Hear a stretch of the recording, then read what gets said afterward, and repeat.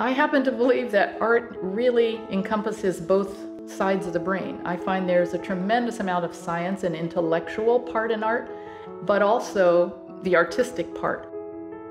For me personally, that's part of my attraction to it, is that I find it maximally intellectually stimulating. I feel I'm firing on all cylinders when painting. I used to be a pediatrician and decided to do something different when I was an empty nester. Instead of returning to the practice of medicine after a 17-year absence, I decided to follow my heart and see what all of this yearning for art making was about. I grew up for the first 9 years of my life in New Jersey, and then after that in Nice, France, and also Villefranche-sur-Mer during the rest of my childhood and also my teen years.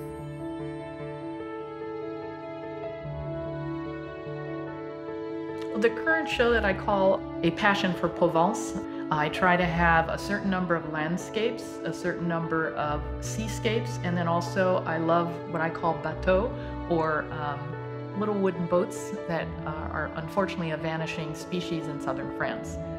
I find that there's an unearthly beauty to Provence, and also a simplicity of life that I find very appealing. As you drive through these incredible vistas, you can look into the fields and see the vegetables that you're going to be eating later for dinner. Or if you're down by the sea, you see the fishermen who are getting the fish that you might be eating for lunch tomorrow, along with the unbelievable profusion of colors, just quiet, beautiful landscapes. I find that there's a few locations that really feed inspiration and that I feel immensely drawn to. One is the Renoir Museum, because I played there as a kid, climbing all the olive trees, getting in trouble playing war games. And this is why my mother plein air painted with another artist. And a second shrine of sorts is in Saint-Rémy-de-Provence, and it's the psychiatric hospital actually where Van Gogh spent a year.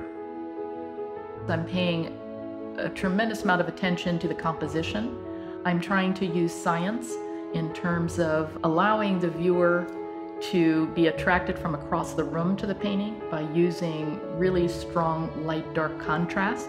I'm using a lot of color theory as used by the Impressionist. In terms of brushwork, I will never forget learning about Impressionist art from actually one of the masters that I studied briefly with, said that Impressionists explore edges.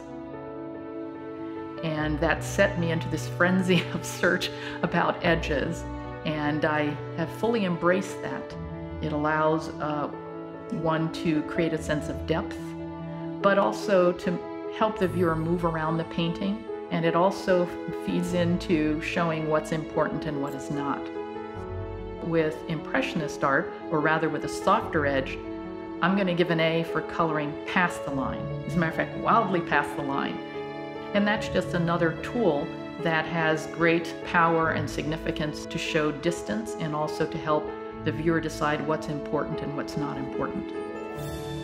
There is an adage in medical school that says, see one, do one, teach one. Terrifying in medicine, if you really think about that, but I think it really works well for teaching. Teaching is a passion for that reason.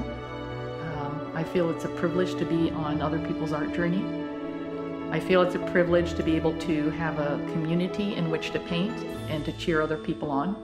And it's something that I try to also create around my studio and also with the other people whose art journey I'm sharing on.